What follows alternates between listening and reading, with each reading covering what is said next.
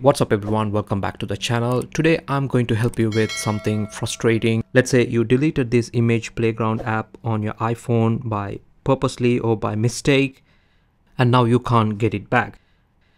If you go to App Store and search for image playground, it just doesn't show up. No matter what you try, it's not there. And if you go to Google and search for image playground, and if you try to install it, it says this app is currently not available in your country or region. So don't worry, in this video I will show you step by step how to fix this and get the image playground app back on your iPhone. Let's get started. First, go to iPhone settings.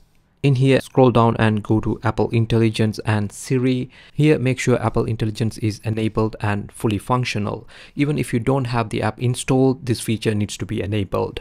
Next, go back to settings and go to general and scroll down and go to language and region. Here, make sure the region is changed to United States. Even with this settings enabled, if you go back to App Store and search for image playground, you will not find the app. Even if you go to Google and try to search for the app and try to install, it still says this app is currently not available in your country or region. But don't worry, here is the solution. Your Apple ID region must also be set to United States. If you already have a US Apple ID, you are good to go. If not, you will need to create a new one. Even if you change your region to United States in the settings, it will not work.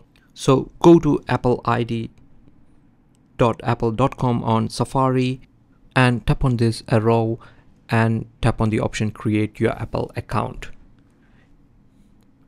In here, fill out this form and select the region to United States and provide all the other information. And in here, you don't need to provide a US phone number, just use your phone number from any country and complete the OTP verification. And also don't worry, you don't need to provide a credit card to make this account. Once you have created your US Apple ID, just go back to App Store and tap on this profile picture and scroll all the way up to the bottom of the screen. Here you will find the option to sign out. Just tap sign out, tap done. So tap here again and tap on the option sign in with Apple account. So here do not tap on continue, it will sign you into your old Apple ID. So here tap on the second option, not tech hunts as. Here you need to provide your new US Apple ID information. Just sign into the new Apple ID.